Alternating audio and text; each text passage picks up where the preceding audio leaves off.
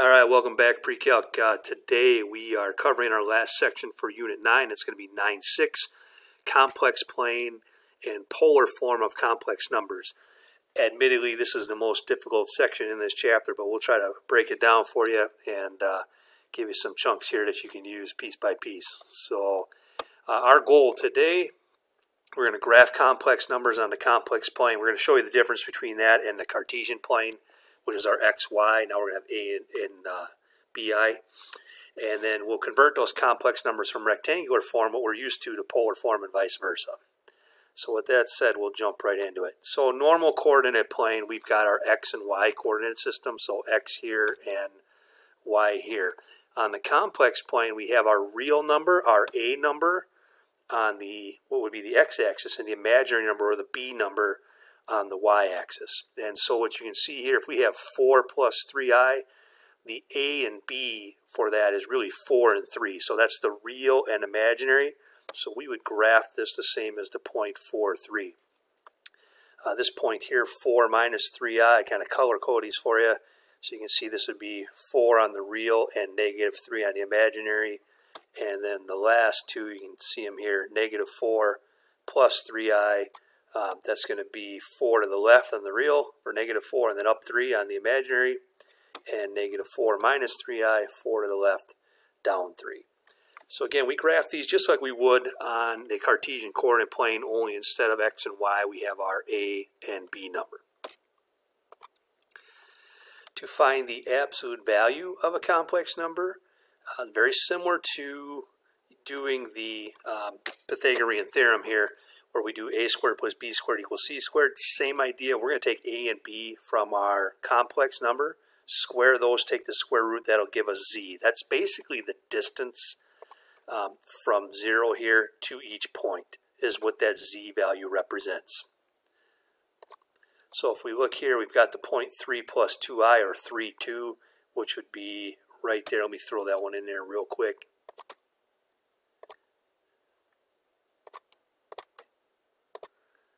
All right, so 3, 2, we're looking at a point right there.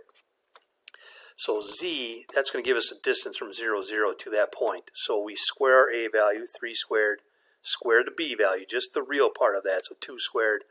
So 9 plus 4, square root of 13. So again, that z represents the distance from the origin to your point, regardless of what quadrant it's in. Same idea here, 0 plus 4i. So if we did that point, and again, I'll throw that in there real quick, that point is going to be on our imaginary axis. And so I'll move that real quick. 0, 4 is going to be right there. And so our a value is 0. So 0 squared plus 4 squared, square root of 16. Our distance there is 4, and we can see that. All right, this page here, a little complicated. So this is getting to polar form of a complex number. So we have our a and b here, our a and bi, and we're trying to get it to r theta. And here's what we know. We know that a, our x value, is r cosine theta, and b, our y value, is r sine theta. So if you remember earlier in the chapter, x was r cosine theta, y was r sine theta. We're going to do the same thing here. We're just going to plug those in. And we know that z is a plus bi. So we put our cosine in for a, we put our sine in for b, and what this simplifies down to, so this is known as polar form right here. So r times cosine theta, I sine of theta. We can write it this way, but to simplify it down, we shorten this as CIS. So cosine I sine theta is what that means. So r CIS theta. So this is how we write z in polar form for a complex number. This is the abbreviated form, and that's typically what we'll use in class. So again, how do we get that? We know from earlier in the chapter x was r cosine theta. We do the same thing for a, and we know that b was r sine theta, or y was r sine theta, so we do the same thing for b. And when we substitute them in here, factor the r out, we get to this point right here. So again, we simplify this down, abbreviate this as CIS instead of writing cosine theta plus I sine theta. So now we want to get one with actual numbers here. Instead of a and b, now we have numbers. We have -3 plus 4i, and we want to get to that polar form. We know that a is -3. We know that b is 4. First thing we can do, we can get our r value, which is just like getting z, if you will. We can square a and b, take the square root. So -3 squared, 4 squared, we're going to get 25. Take the square root of that, so our r value is 5, just like we would find z. To get theta, we're going to do inverse tangent. Normally we do y over x. This time we're going to do b over a. So when I do inverse tangent of this number here, I get -0.927. And hopefully you saw my little note here. Make sure when you're doing these, theta is in radians, not in degrees. Decimal's perfect. So now we got r, we got theta. Now we can write this. So we know that theta here, we're going to have to add pi. Again, why do we have to add pi to that? So we were given a negative value, which would be down here, but we know we're actually in quadrant 2, so I've got to add pi. I go halfway around the circle there. So that's why I added 3.14 to this number. So theta is 2.21. And now that I have theta and r right here, I can write it in the proper form. Now again, here's the long way if you want to do it that way. I don't recommend that. You can certainly do that if you'd like. I think you're better off just 5 CIS 2.21. So you take your r value, put in CIS, put your theta value right there, and you're done. So again, how do we get r? We square a and b, take the square root. Theta, we do inverse tangent. Make sure you check the value that you get in your calculator versus where your point is on the graph. Here we got a negative, which was down here, but I had to add pi because we were in quadrant 2. Remember, you take theta on your calculator, tangent, theta, it will always give you a value either in quadrant 1 or quadrant 4. So just be mindful of that. All right, another idea, similar problem. Now we have a is 1 and b is square root of 3, so that's fine. So we'll square those again to find r. So the square root of 3 squared is 3, so 1 plus 3 square root of 4, so r is 2. We'll take our inverse tangent, and if you got an exact value, use pi over 3. But if we did in a calculator, which is the way most of us would do that, inverse tangent of square root of 3 is going to give us 1.05. That's perfect. Positive a, positive b, that tells me we're in quadrant 1. That tells me that this value is perfect as is. We don't need to add anything to that. Again, if you recognize this exact value, great, but most of us aren't going to do that. Most of us are going to do this right here. We're going to get our r value of 2. We're going to use the decimal value for theta. Perfect. So 2 CIS 1.05. Again, if you did the exact value, you use pi over 3, but 99.5% of us are going to go right here, including your teachers. So use the decimal version. That's great.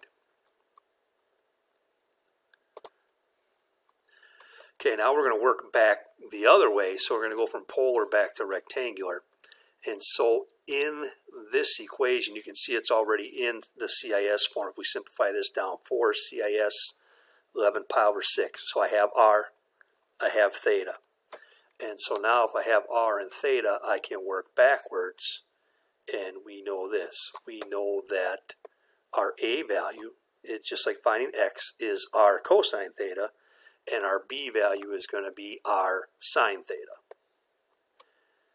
And so look, cosine 11 pi over 6, if you got that from your trig chart, is here. Otherwise, you can use the decimal version. That's fine.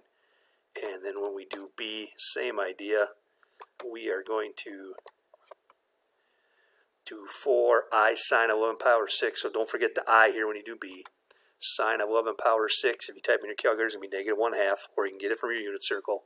So this is -2i. And again, if we went exact value, here you go.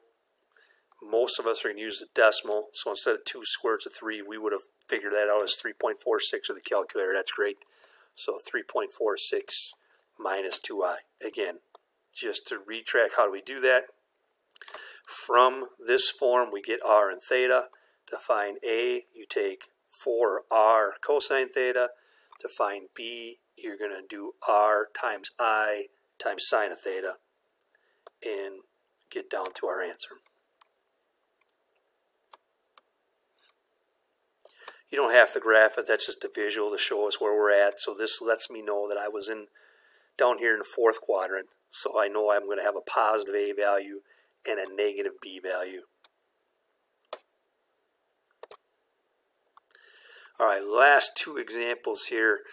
We have these equations. You can see we've got real numbers and imaginaries here. So you can see I got an I term on the left side, and I've got two terms with I on the right side. To do this, we're going to set this up like a system of equations. Real numbers in one equation, imaginaries in the other. So I'm going to take 2x plus y equal to 9. That's my real numbers. And 3i equal to xi minus y. There's my imaginaries. So now I have a system of equations, and now I can tackle this. So first thing I would do here, I'm going to work this one first and work back, but I would factor an I out of this first equation like so. And over here, so now I know this. If I factor out the I, and then I can divide that out really if I want to. So if I divide by I know that 3 equals x minus y. So now I have this equation. By factoring I out and dividing by I have this equation in terms of x and y, which I in turn put over here. So now I have this real equation here. Notice the y's cancel out, so I can solve for x.